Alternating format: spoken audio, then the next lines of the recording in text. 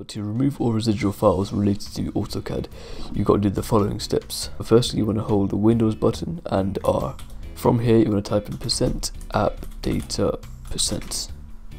Within app data and local, you should see anything related to AutoCAD here.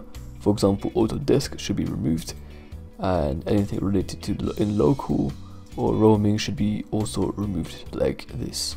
Now, in your program files, anything related to AutoCAD here should be gone. Anything related to AutoCAD here should also be gone. Now, within the View tab, you should enable hidden items right here. If you're on Windows 10, it's a bit easier. I think you right click and show hidden items, but this is how you do it on Windows 11. Now, within program data, if there's anything related here to Autodesk, as you can see, delete that too.